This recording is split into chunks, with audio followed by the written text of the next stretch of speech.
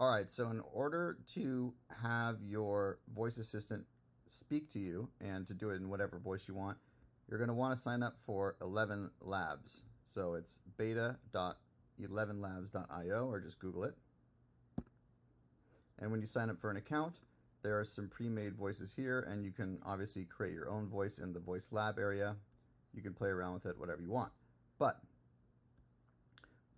what you're going to do is, inside of the shortcuts area, when you're adding your API keys, the voice API key is referring to this. And you get that by clicking on this thing here, clicking on your profile, and right here is your API key. If you just click this eyeball button, you can copy it, and that's what you're going to put into the shortcuts area. And the second thing you're going to do in order to get your voice, let's say I want to get this cloned Jarvis voice here, you're going to click on Resources and click on API. And once you get here to the API area,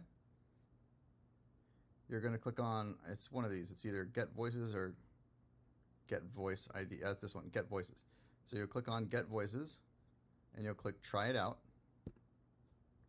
and you're going to drop the key there and click Execute. And now when you scroll down right here, this area is where you're going to see all of your different voices and the voice IDs. So for example, this is the voice for Domi Bella, and you can see these are the pre-made ones that come with the accounts. And if I keep scrolling, I think mine's all the way at the bottom. Where's the one that I did of myself? Here. So here's the one I did Devin and Devin 2.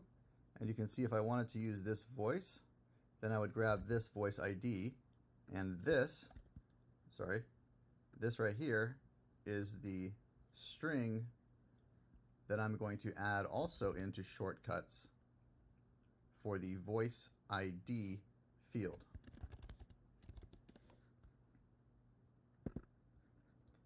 So when I'm at the voice ID field, which I believe is this one, that's what I would put there for voice ID. And the voice API key is what I would put there. And then of course up here is where your Open API key goes.